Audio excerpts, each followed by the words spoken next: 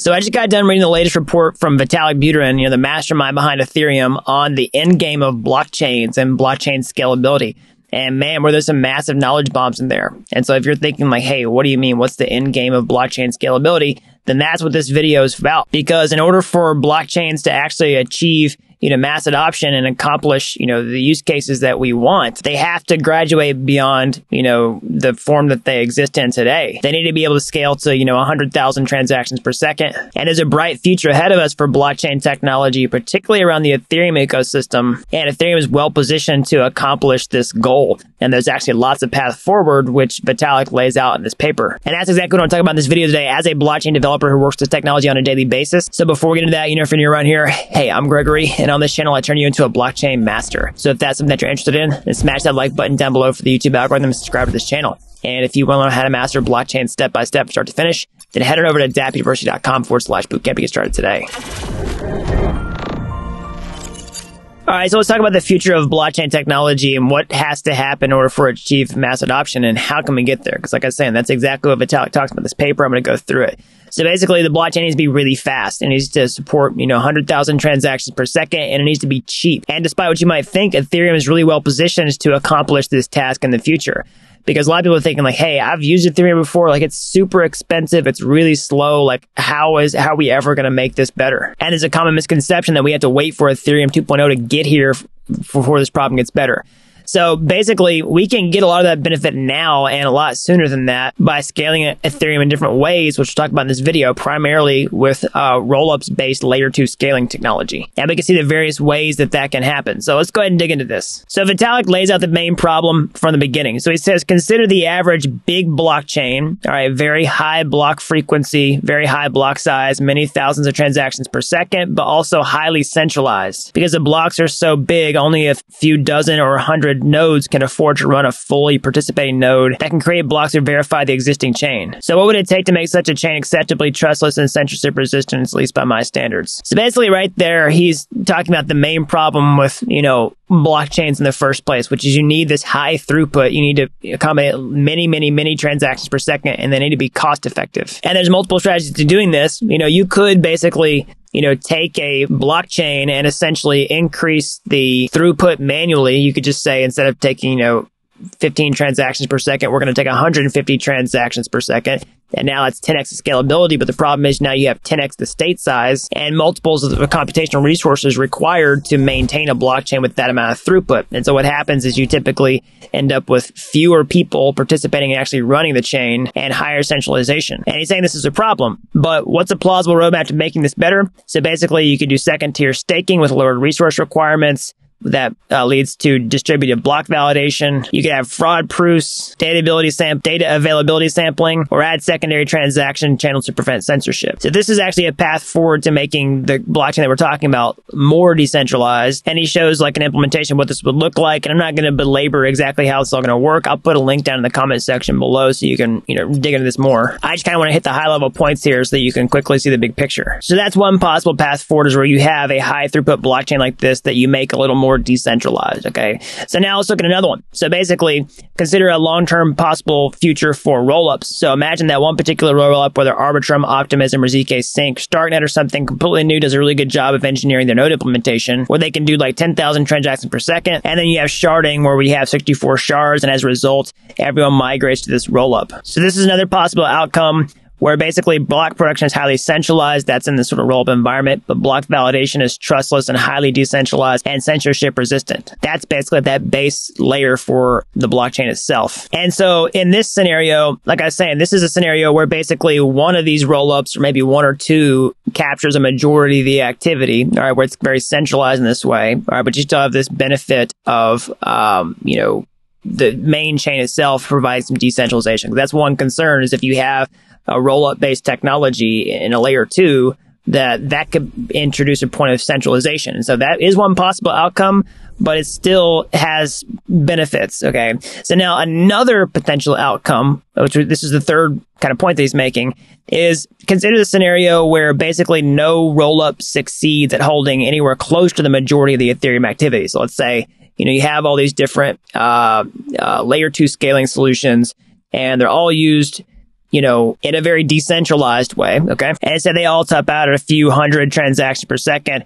So we get a multi-rollup future for Ethereum, kind of like the Cosmos multi-chain vision, but on top of a base layer that's providing data availability and shared security. That's basically what Ethereum would be functioning in this case. So in this case, he's saying it seems like we could have it all: decentralized validation, robust censorship resistance, and even distributed block production, because the rollups are all individually small, so easy to start producing blocks in. And he goes on to talk about some more benefits of this and some other trade-offs, all right? So these are all some possible scenarios of what this future could look like. So I know there's a lot of technical details in there, but let me just kind of pick out some of the high points so that you can see like what's important here. So he summarizes some of that here, saying, what does it mean for Ethereum? Well, first of all, Ethereum is well positioned to adjust to this future despite its inherent uncertainty. So they have multiple paths about how we can get to where we want to go. He says the profound benefit of the Ethereum rollup-centric roadmap is that Ethereum is open to all futures and does not have to commit to a certain opinion about which one will necessarily win. And that's the beauty of this base Ethereum layer, is a lot of different things can happen on this second layer without compromising, what's going on underneath. So will users very strongly want to be in a single rollup? We don't know. Or will they, use a variety of rollups? We don't know. And the next question is, what does this mean for big blockchains? Well, there's a path for them turning into something trustless and censorship resistant,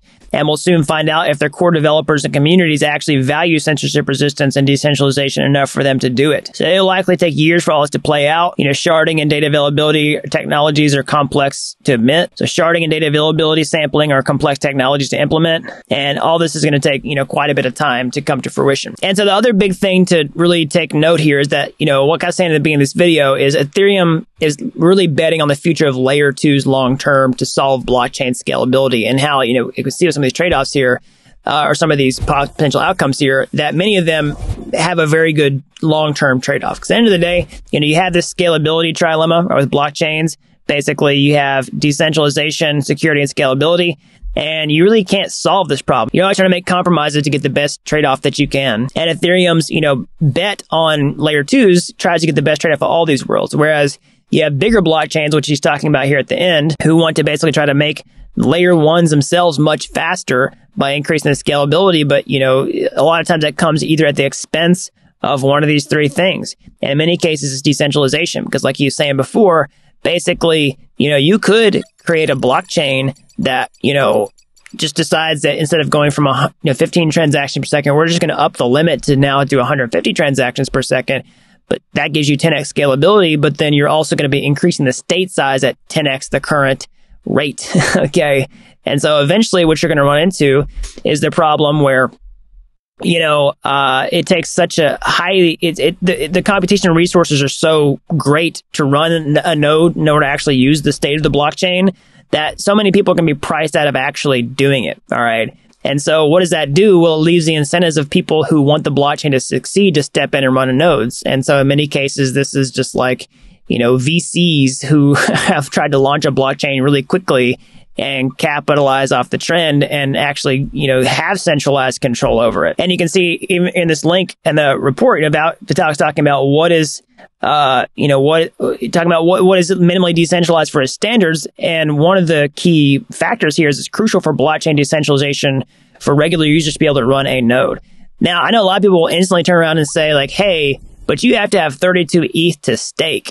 Okay. And like, that's going to price out a lot of people from running blockchain nodes in the first place. Totally get that. But when you're talking about actual decentralization, consider this. Okay. So Ethereum's been around for a very long time now, in terms of blockchain world. So the problems I mentioned earlier were basically there's these incentives for basically a VCs to like launch a chain, and they don't care if the nodes get centralized because they can just essentially, create this, manufacture the demand. And then it's okay if they step in and run the nodes because then that keeps the project alive. So with Ethereum, though, you could still have this problem with VCs who got in early, but with proof of work mining, like you had lots of time and the bear market that we saw in 2018, 2019, you had lots of time for people to, get 32 ETH enough to run a node for a few $1,000s. Okay. So it's taken a very long time for the Ethereum supply to decentralize and enough people to accumulate the ability. And so now what you have is the incentive for early adopters and people with skin in the game to actually, help the long-term vision of Ethereum. And that is a decentralized user base. It's not just like a centralized, group of people who are just insanely rich and have a vested interest. Of course, it's still a community that has a vested interest, but it's more decentralized. That's the whole point. Now, it does prevent new users in many cases from joining that club, but it's still better than the alternative. And the other final thing I want to say about this, with Vitalik's, vision here, he's saying multiple possibilities of how this could play out in the future is what's going to happen, with the roll-ups. Are we basically going to see, one or two scaling solutions take off? Or are we going to see, things evenly distributed across multiple, where you have some sort of, Cosmos-like future, or do we see concentration around a handful? So I'll just kind of offer my opinion on this. I think the more likely outcome of the two is that we see concentration around a handful of solutions, like one or two.